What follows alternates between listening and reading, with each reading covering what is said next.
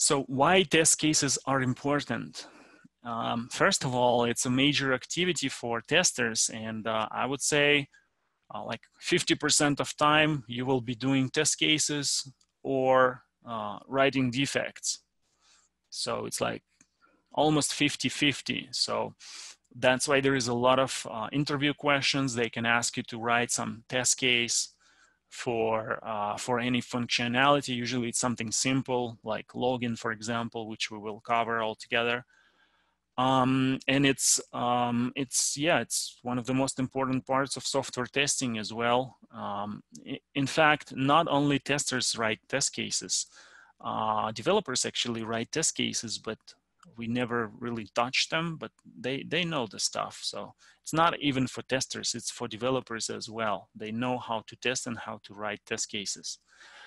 They write test cases for their code, so it's Whitebox testing, but it's the same kind of idea behind. So again, test cases bring together the whole testing process. So one by one, little by little, we add up all of those test cases and it usually becomes pretty big. So for example, in my previous company, we had almost 1,200 test cases. 1,200 test cases, 1,200 test cases, which is kind of a lot. Even if it takes you to, for execution, it takes you like, I don't know, 10 seconds each, which is some of them are not that fast. Overall, it can take you like hours and sometimes days, and I heard about even weeks sometimes, which is a major activity.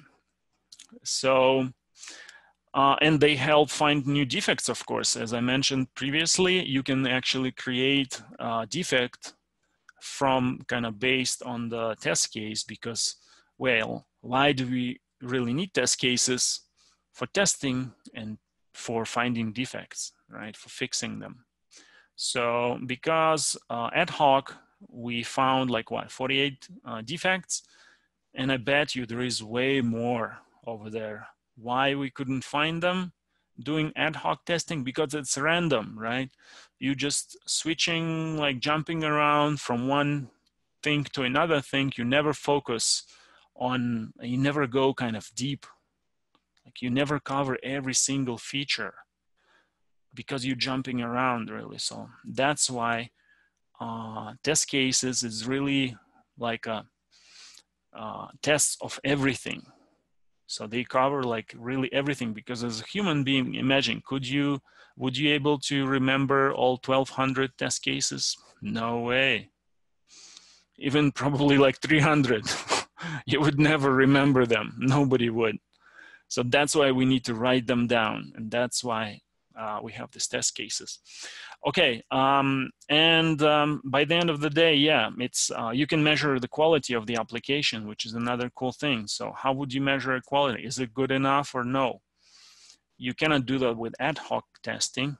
It's going to be very subjective, but with the test cases, it can be very objective, because if you know your test cases cover like the whole application, you can, it's fair to say that you know the quality of your product.